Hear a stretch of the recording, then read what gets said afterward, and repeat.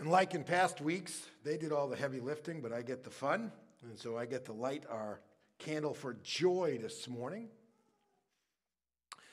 And amen. Amen. Well, good morning, everyone. If I've not had the pleasure of meeting you yet, my name's Neil Davidson, one of the pastors here at Hope Chapel. If you're joining us online, it's great to have you with us in our service as well, whether you're watching it with us in real time or whether you're watching it at a later time in the week. There we go. That went rather seamless this morning, getting that off. It's great to have you, especially if you're with us online. We really would love for you to reach out and try to connect with us. We really believe that being a part of God's family is being a part of His earthly family as well, which is called the church. And we'd really love for you to be more than just a login online, but to really have a chance to have a great relationship with you as well. So we'd love for you to share. And as Jack mentioned, you can do that right through our website. There's a Connect card link there, and that'll get the information right into us, and we'll reach out to you. We'll take the initiative. We won't bug you, but we'll reach out to you and try to connect. Hey, let me just kind of fill in a little bit more about what Jack shared with you about what's coming up on Christmas Eve. All right, so that's just a little under 2 weeks away. So we are going to offer an online experience. For those of you who are either just can't make it here on Christmas Eve or it's not a great fit for you, and those of you who are online, we will be offering an online Christmas Eve service. In fact, I don't ever anticipate us not offering some form of an online experience going forward. And we're going to offer that at multiple times. We're going to make it easy to find, so we're going to premiere it 3 different times, at 4:30, at 6, and 11. And that service will be not right around the neighborhood of an hour, 50 to 60 minutes. We're also going to do an outdoor service for the diehards who just want to come out. And some of that is me, because I love Christmas Eve services. But we know we can't get enough people inside of the building, so we're going to go outside. Now, if it's 38 degrees and pouring, we are not going to hold the service, right? If you want to come and have a service, we'll leave the stuff for you out here underneath the portico. You can come. The rest of us are just going to do it online. But weather permitting, which we're really praying it will be, we will be doing a stand-up outdoor Christmas Eve service at 5 o'clock. So it'll be kind of like a carol sing, but we're going to read the Christmas story. We will have a brief message. We're going to try to get some fire pits going to add a little warmth as well as light. And we know we have some people who might need to stay in their cars when they arrive, so we're going to try to put it in a place on our property where you can stay in your car and still participate. It's going to be a cappella, right? So we're going to just sing with our voices. We're not going to set up the whole band, that kind of stuff. It should be really great. And then we'll conclude the service as we usually do, as we're singing Joy to the World and Silent Night and all that kind of great stuff. We'll be singing, we'll light the candles together, and we have some great flashlights for the kids to have that they can keep kind of as a gift. So that'll be at 5 o'clock on Christmas Eve. So, hey, I wanted to take just a moment and pray. All of you, it's hard not to be exposed to the news to say that, especially in our region, we're kind of in a fresh surge with all of this COVID-19 stuff that's going on. Felt a little bit more personally. A former colleague of mine that I served with for a number of years at the Baptist Convention of New England, he passed away this week from COVID implications, now out in Oklahoma. After he retired earlier this year, they moved back to Oklahoma, and he passed away from COVID-related implications. We've actually had people who've been a part of our activities, observing all the protocols, but been a part of our activities, and then within 48 to 72 hours after being here, who have developed symptoms and eventually tested positive, and we're communicating with everybody as we need to as a part of that. But that shows how close it's getting as well, right? It's something that's right with us and that kind of thing. So I have some folks in my life group who have very close family members who have really kind of been right on the brink about whether or not they're going to make it to recover from COVID. So there's a lot of different stuff like that going on. So I just want to take a moment and pray. And, because we got a lot of hope in the vaccine, but our real hope is in God, right? So let's pray for just a minute, and then we'll get into our message for today. God, we are grateful that you are in charge. I think I join a lot of folks here today saying that I don't really understand why all of this COVID-19 stuff is happening and how does it fit into your plan, if you will. But, Father, I know that you have the power to put an end to it. I know you have the power to protect individuals who are struggling with it. And Father, that's what we pray for today. Father, we pray that there would just be a miraculous eradication. And Father, not only would allow us to go back to kind of normal, even the way that we worship would go back to normal for us. But Father, more importantly, it would bring glory to you. Father, we do pray for those families that we are aware of who either are grieving, like my former ministry partner who just passed away from this week. His family is grieving his loss.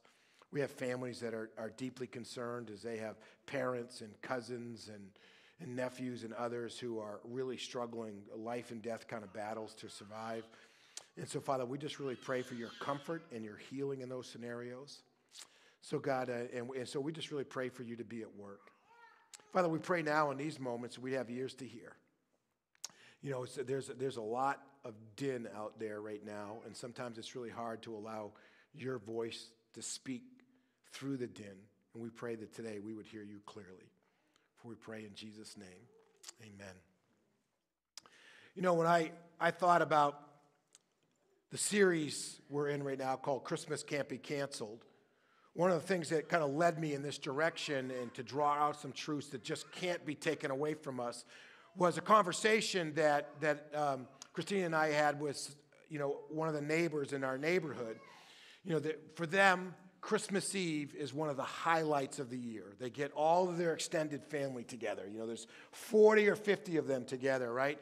And they're getting older and have had some health issues. And so one of the things they're asking was like, all right, we're not going to be able to do it that way this year. And what if it's our last Christmas Eve? Right? And we never get to do this again. And so what was an event that they would usually look forward to with a great deal of anticipation, now they were actually looking forward to it with a sense of uneasiness, maybe even regret or discouragement, right? And because the way this is all unfolding, we're in one of these moments where a lot of times when we would encounter an experience that would be something that brings us a great deal of happiness and joy, what we're really experiencing is a kind of like consternation in this place, right? And you know, some of you have felt this year. You know, you had graduations that got canceled, or you had grandchildren that were born and you weren't able to go, right? Because they only let the father in the hospital and nobody else. And then you felt even nervous about going and being at the home and holding your new grandchild, right? A lot of different experiences like that. And I just thought it was really significant for us to be able, in the midst of all of kind of this, what's spinning around us and the fact that things are really different and we're looking at Christmas differently, right? And one of these strange things, right? If you are planning on getting together with a little bit of family over Christmas, usually, you know, a lot of we would look at it with a great sense of anticipation, right? Sometimes we'd have a little unease because we don't want to have a family fight, right? But now we're looking at it with a little bit of guilt, like, I don't want anybody to know we got around with people, you know. And so everything's just getting changed. But I want us to understand that the greatest gifts that God has given us in Christmas are not impacted. And last week we looked at peace. And today I want to look at joy. I want to look at this idea of joy. You know, no matter what we're going through right now, we have the ability to live with the great joy that the angels announced. They said, I bring you good news of a great joy, which is for all people. I don't know about you, but I'm a part of the all, right? And that joy is for us, and it's rooted in good news. And so today I want to talk to us about the reason why you and I, despite everything that's going on, can be living our lives with great joy. So like I did last week, what I want to start out with by doing is just drawing that connection between Christmas and joy, right? To not just to kind of make sure we're not just kind of, but see how our joy is rooted in the event of Christmas. It's not just that we're happy that Jesus was born, but that God intended joy to be rooted, to be founded, and to be built on and never impacted by what he did in the Christmas event, the incarnation of his son who came to be our Savior. So I'm going to rip through a number of scriptures today. They're going to pop up on the screen. You know, if you look, a lot of you aren't carrying paper these days because we just don't do that, right? You know, you can take notes in your phone and that kind of thing. You can also go back, by tomorrow afternoon on Mondays, usually no later than Monday, we have the service trimmed down just to the message if you want to go back and get a lot of these references. But let's start out with Luke chapter 2. And Paul and Cheryl did such a great job reading this passage for us just a few minutes ago. But on the night that Jesus was born, right, all of the story is already unfolded, right? John the Baptist has already been born. The angel has visited Mary. The angel has visited Joseph in a dream. They've established their new life together. They've followed the orders. They have traveled to Bethlehem to be registered as a part of the census. They're stuck in the stable, right? And Jesus is born. And right at that moment, the angel shows up and he talks to the shepherds. Now, the shepherds are outliers, right? They are not the core people. These are not the people who are walking around the temple like the priests and et cetera. These are guys who are on the outside of the religious community, if you will, looking in. Right? And it's to those guys that the angel shows up and says to them, don't be afraid. For look, you got to see it, right? Look, I proclaim to you good news of a great joy. Now, I capitalized those, right? So you'd see them better, right? Great joy that will be for all the people. For today, in the city of David, which was Bethlehem, a Savior was born for you, who is the Messiah. He's the chosen one. He's the promised one, right? The Christ, the Lord. This will be a sign for you. You will find a baby wrapped tightly in cloth and lying in a manger. Listen, let me tell you, in this day, Jesus was born on that night. He still was born on that night. That joy that came for us, that good news that was for all people, it is our good news. And God wants us to be living our lives with a great joy. Let's continue on just a little bit.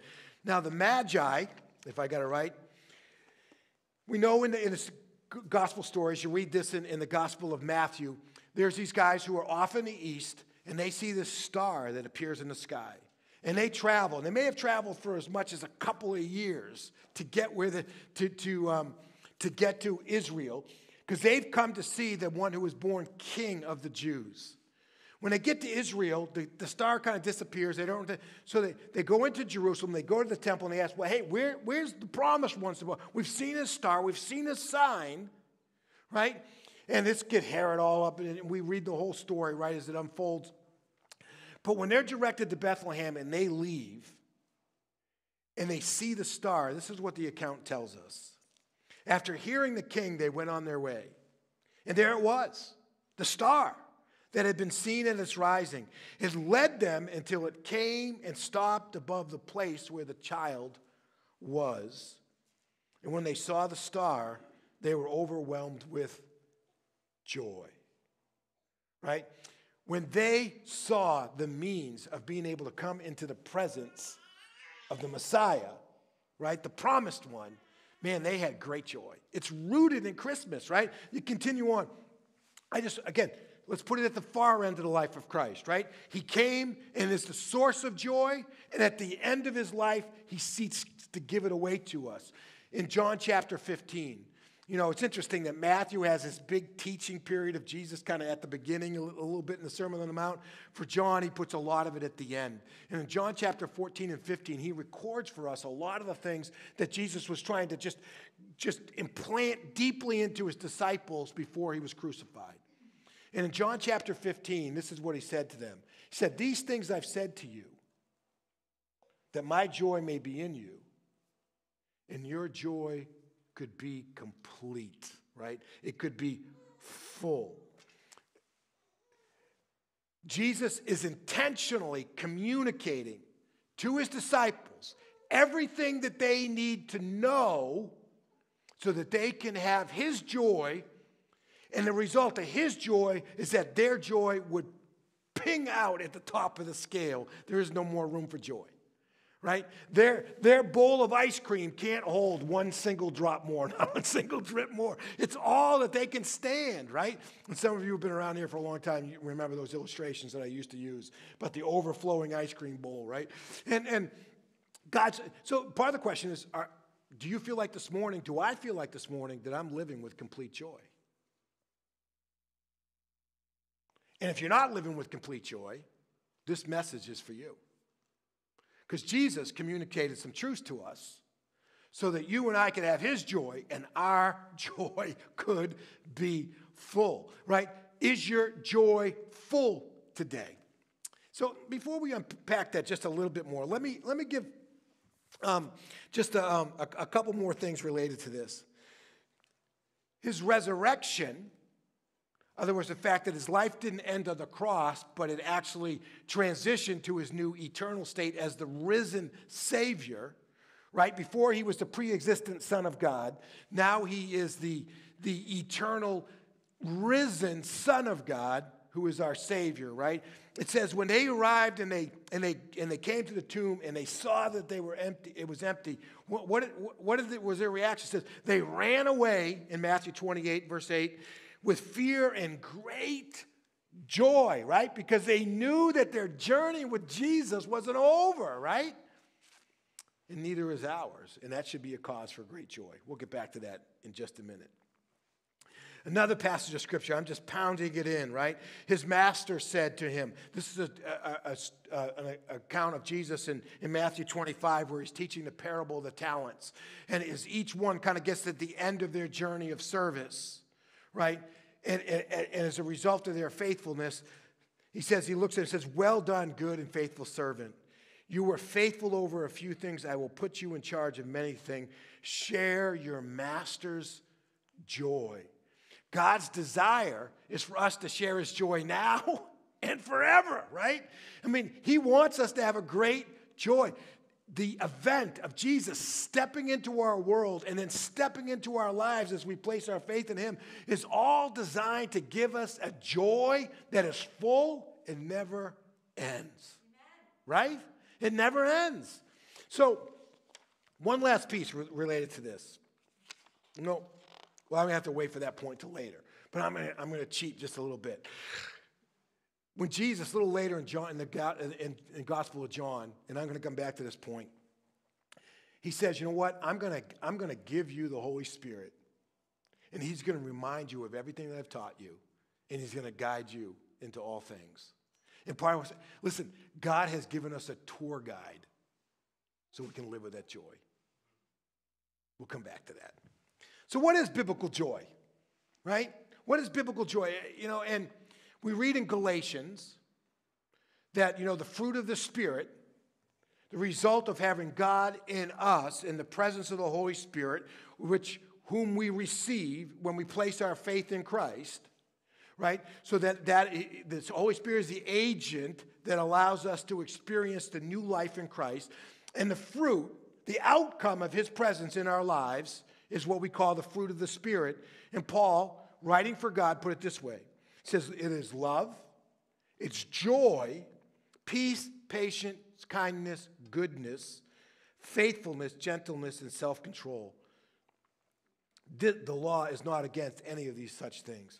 So God specifically entered into our lives and gave us a new nature in Christ so that you and I could bear fruit, right? It is so joy, biblical joy at its deepest level, ultimately comes from outside and is given to us, and then it becomes ours. It's a gift, right? It's not something we generate by ourselves, but has its source or its origin in God. And as it is planted in us by our faith and the activity of God in our lives, it flows out and we have joy.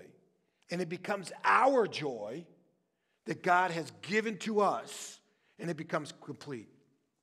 So I wanted to try to unpack this just a little bit, right? Because, the word joy and the word happiness are often very much interconnected, right?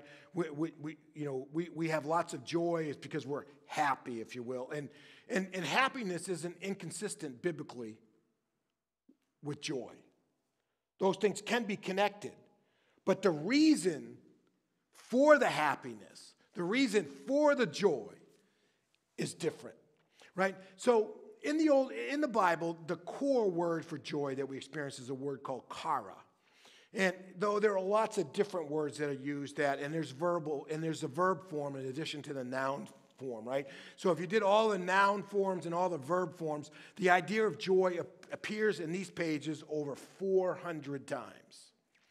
But, and yet there are other words that are also used along those lines to communicate the same kind of thing. So like we might say, I'm happy or I'm delighted, right? And you can use different kinds of terms that would, or we're elated.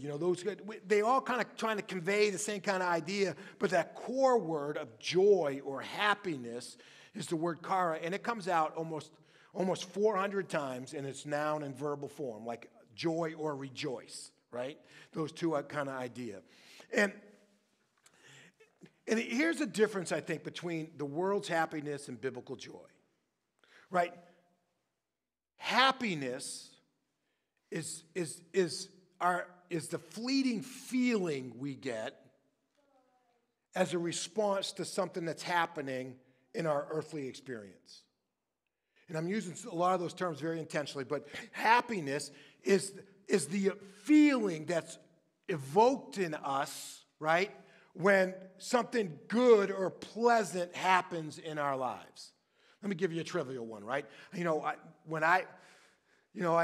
enjoyed being an athlete. I love sports, those kinds of things. And I got to tell you, it was a delight to me, right? It's one of the memories I look back on, a great deal of fondness, right? When as a senior in high school, playing tight end for my high school, my very first touchdown catch was on a flea flicker play with no time left on the clock that led us to victory over our arch rivals for the first time ever, right?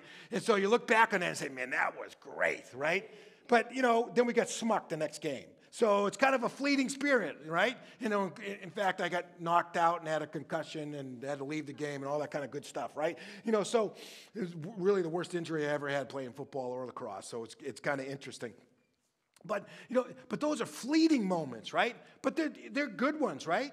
They're good moments. They elicit happiness. They bring a sense of joy, right?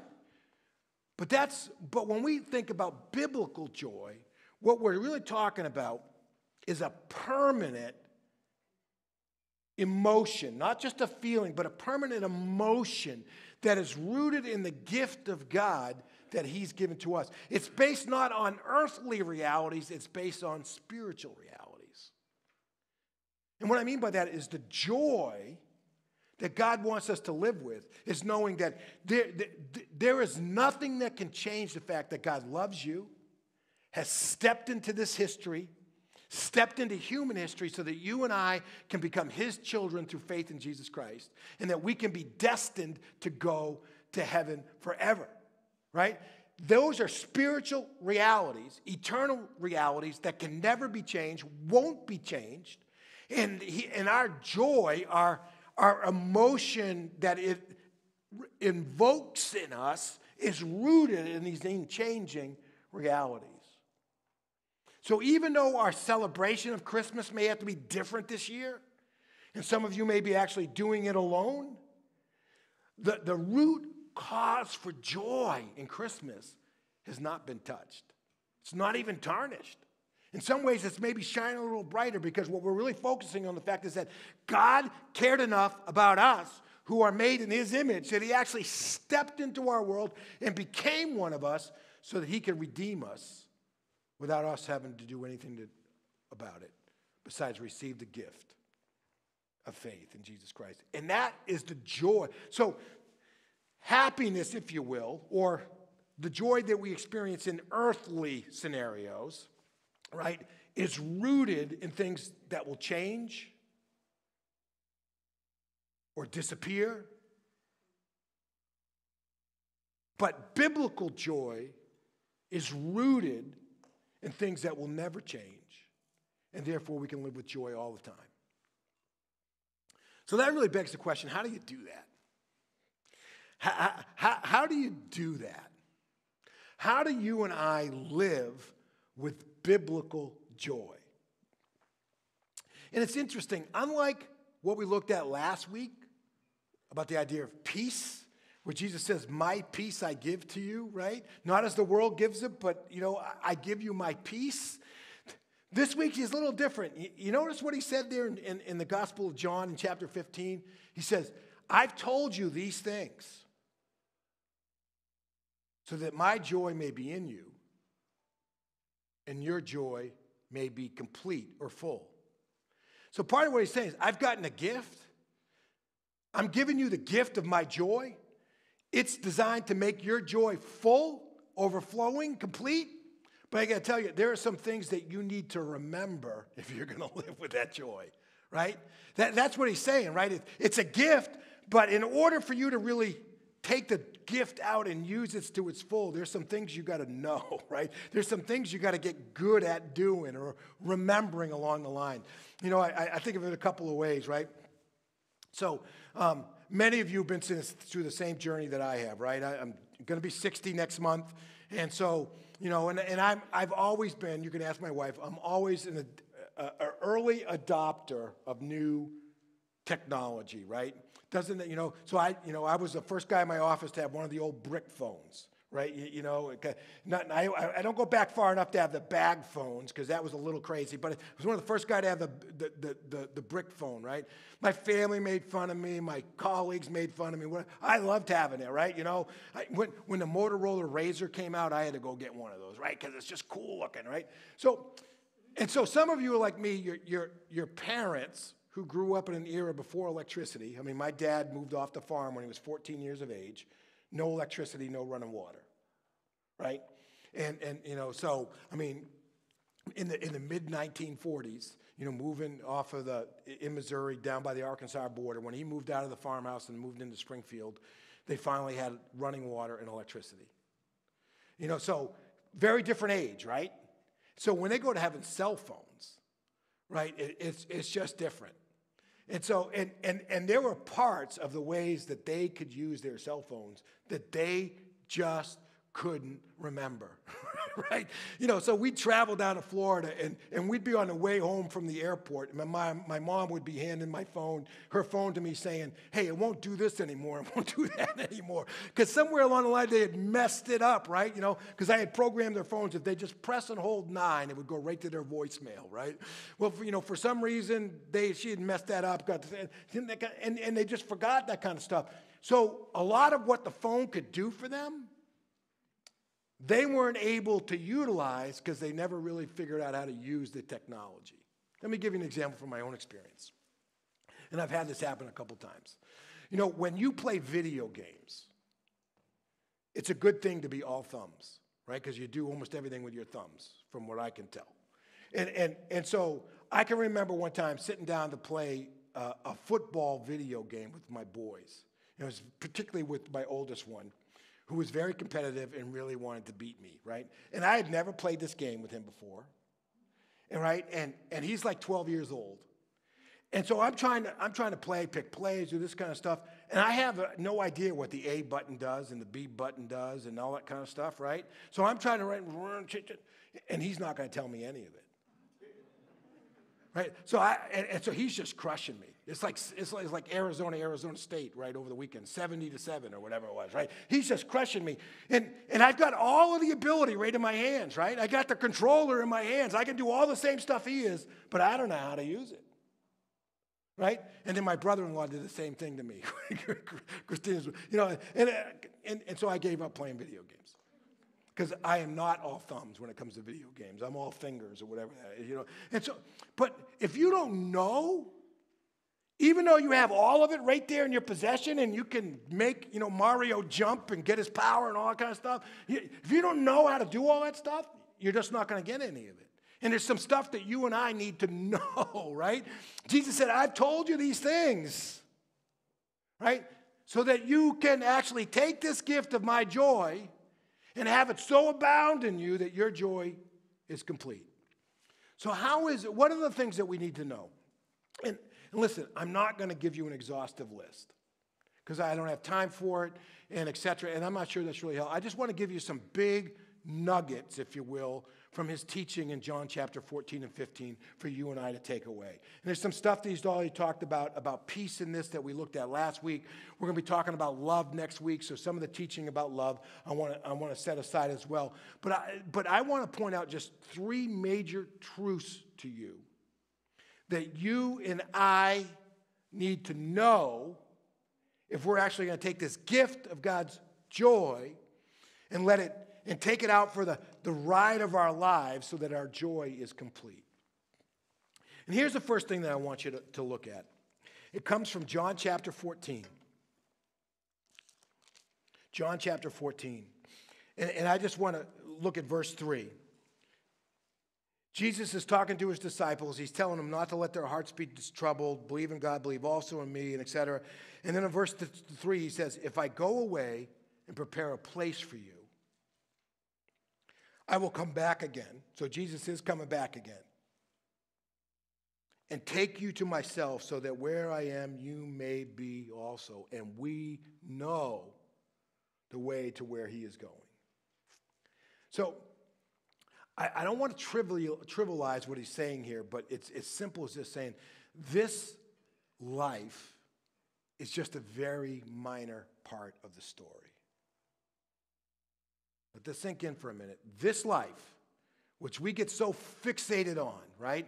This life is just a very small part of the story. And the rest of it is already guaranteed. Because Jesus is there, the place is prepared, the sheets are turned down, the mint is on the pillow. Your room in the mansion of God for eternity is all set. You know, and with that, it just changes the perspective on everything that we're going through here. In many ways, this is the preparation for the eternity that is to come. And he doesn't want us to live our lives outside of that awareness. That no matter what you're going through now, whether it's the greatest time in your life or the hardest time in your life, this life is just a little bit of the prep work for what's coming in eternity. You know, I try to think about it this way. In many ways, what we're experiencing in our 80 plus or minus years here on the planet is a lot like doing a rehearsal before the real production of a play. Or, like our song team that's up here they're here on Thursday nights and they rehearse for a couple of hours. And then they get here really early, right? And so, they're always trying to hit the note just right, get the words just right, all that kind of stuff. But man, in the rehearsal, if you miss a note, and you're a little flat or a little sharp, those are the right terms, right? I don't know hardly anything about music. But if you're a little flat, you're a little sharp or whatever, it's not a big deal because we're just practicing, right? But if you're standing out in front of everybody, like Rick was here with the mic and blasting it out, and you come out flat, it seems like all of life is more like the rehearsal than the performance. Some of you are maybe like me, more into sports. So, if you lose a preseason game, it's not a big deal, right? You lose to your arch rivals, with the conference on the line or whatever, it matters, right? It's like living our lives in it doesn't mean the stuff isn't important, but it's not the real thing. Jesus wants us to remember that our real home is someplace else, and we're just on the journey of getting there. And that can transform every experience that we have and allow our joy to be complete. Here's another thing I want you to see. I've got to turn back a page. Also from the Gospel of John. And it flows out of a number of things that he teaches here in John chapter 15 and chapter 14 and flowing over into 16. And I'm just going to pull out a few things. Jesus starts in chapter 15, verse 1. It says, I am the vine, I am the true vine, and my Father is the gardener. It says, every branch in me that does not produce fruit, he removes, and he prunes every branch that produces fruit, so that it will produce more fruit. We'll come back to that pruning idea in just a minute. In John chapter 14, verse 12, This is what he says. Truly I tell you that the one who believes in me will also do the works that I do, and he will do even greater works, right? That's the fruit he's talking about, the fruit that we're producing. It's even greater works than he did because Jesus is going to the Father. And then you look down at John chapter 5 again, a little further down in verse 5, which says, I'm the vine and you are the branches. The one who remains in me and I in him produces much fruit, because without me you can do nothing. So what's my point here? God's intention is to use my life, to use your life, to use everybody's life who's online. God's intention, right, is for our lives to be full of great fruit. He wants our lives to be powerful instruments for him related to the kingdom. In fact, the works that we do can actually build on and move forward the works that Christ started. Can't do it without him, but we're greater works than these. And what he says is that every experience in our lives, the good and the bad, the hard and the easy, the pleasant and the painful, every single experience is a part of God's process of preparing us, pruning us to produce more fruit. And it transforms the way that you look at what's going on, right? Because every experience that we're having, some of you are having really rough moments. People have lost jobs. You know, we haven't seen our older son and daughter-in-law for 14 months because of COVID. Last time we saw them was our youngest son's wedding, right? And they just live a day's drive away. But we haven't seen them. That doesn't compare, I know, to losing your job and other things. Some of us are having really hard moments. We have a family in our church right now who's ready to lose a parent. It's just a very difficult time. Hard times. When we back up, if we remember the things that Jesus has said, every single experience that we have in life is a part of God's academy for teaching us how to be more fruitful for him. And that changes the way you see it, and it helps his joy to fill our joy in our lives. Does that make sense? Right? I mean, when we experience pain, right, it's one thing. But when you experience pain after a surgery, it's a whole different thing, right? Because you know that the pain is related to the healing process, you know, the recovery process. And it changes the way you see it. You still want to manage it. You want to minimize it. But it's a whole different thing than knowing, I don't know why I have this pain. It changes it. Jesus says, I want you to understand that God is at work in your life through the pleasant and the painful, through the hard, the easy, the good and the bad, and you're going right down with all the adjectives. And everything he's doing is prepping you so that you can experience more of his fruit in your life. It's good stuff. One last point. And this comes out in John chapter 14, verse 26. So I'm jumping back and forth in these chapters. And again, it's not an exhaustive list, but at the very end, Jesus is saying, you know what, I'm giving you guys a lot of stuff fast. It's right, like drinking from a fire hose, right? Most of it's going around you, and the rest of the time you feel like you're getting waterboarded, right? And so it's just coming at him fast. He says, so just chill out, because here's the promise I'm going to make to you. But the Counselor, the Holy Spirit, whom the Father will send in my name, he'll teach you all things and remind you of everything I have told you. We've got a tour guide, right? We have a mentor within us, around us, and with us all the time is saying, this is the way towards joy. This is the way towards joy. This is what you're going to remember, right? And the real question comes down is, are we just even listening? Are we listening to the Holy Spirit, responding to the Holy Spirit, right? That's a whole different sermon, but it's a healthy thing to ask yourself. Are you really responding to the tour guide, right? To the counselor, to the teacher that God has poured into you through your faith in Jesus Christ?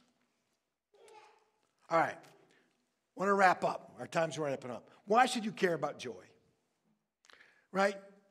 You know, over my years, I've encountered a few people who just seem to love being miserable. Do you know any people like that? Somehow they just love being miserable, right? And so no matter what you do, right, you could lay out just a scrumptious meal in front of you, and they could say, oh, there's no this, right? They'll find, they're just always, why should you care about joy? Why should you be looking to live with joy? I want to give you two quick answers, right? Why you should care about joy. And these are going to come out of Old Testament references. One of them comes from Psalm 51. And so this may be familiar to some of you, maybe not to others, but this is a prayer of David after he's been caught in adultery with Bathsheba. And he's in the midst of all the anguish and that kind of stuff that goes with it. And this is what he says in verse 12 of Psalm chapter 1. He says, restore the joy of your salvation to me and sustain me by giving me a willing spirit. Let me connect those things together. Our joy is related to our willing spirit. Our ability to get ourselves back up off the ground when we get knocked down and keep going is related to our joy. Because if we are embracing the misery, we're saying, I might as well just stay down here, right? Because I'm coming back down here anyway, so I might as well just stay here. But so some of our kind of get up and get with it again is rooted in our joy to say, God, God's got better things for me. God's trying to do, and so our joy, the joy that we have in the salvation that came to us when Jesus showed up in the manger and died on the cross and was resurrected from the grave, that joy, right, is supposed to give us our get up and get back in the game kind of attitude. It gives us that willing spirit. Here's the second truth I want to give you, and this comes from Nehemiah chapter 8. It's probably been a long time since anybody's done much reading in the book of Nehemiah. Good stuff, though. And in Nehemiah chapter 8, this is in the period where they're trying to come back into Jerusalem after the exile, and they're trying to rebuild the temple, and they're finally reading the law, and the people are just devastated. Like wow, there's all this stuff that God wanted us to be doing, and they're just overwhelmed. And look what he says in verse 10. Nehemiah chapter 8, verse 10. Let me just read this for you. Then he said to them, go and eat what is rich. Drink what is sweet, and send portions to those who have nothing prepared. In other words, they're reading the law. Listen, God is speaking to us again through his law. That's something for us to celebrate. Right? They wanted to grieve. They wanted to rip their clothes. He said, listen, this is a day to celebrate because God is speaking to us against his Lord. And then he concludes like this. He says at the end of verse 10, he says, since today is holy to our Lord, do not grieve because the joy of the Lord is our strength. Right? If you want to push on to next levels in your journey of faith, if you want to have the strength to overcome some of the stuff that you're struggling with, you're going to find it in joy. Right? It's not just to get us up when we've fallen down, but it's also to keep us going when we want to quit. Is we find that rooted in joy, and that's why Jesus said, you know what? I want you to have my joy. I want you to have my joy. And I want your joy to be complete because I want you to get back up and to keep going because you're going to be amazed at what you're going to find if you walk with me. So let me ask you this morning as we wrap up. How's your joy? Is your joy complete? And man, don't forfeit your joy. God came in the person of Jesus Christ, born as an infant and laid in a manger, lived a perfect life, died on a cross, was buried in the tomb, and resurrected so that you and I can have a complete joy through the salvation we have in him. Embrace that gift through faith in Jesus Christ. Let's pray together. We'll conclude. God, thank you for the joy that you want us to have. Father, I pray that none of us, myself included, would settle for anything but your complete joy. God, help us to get back up.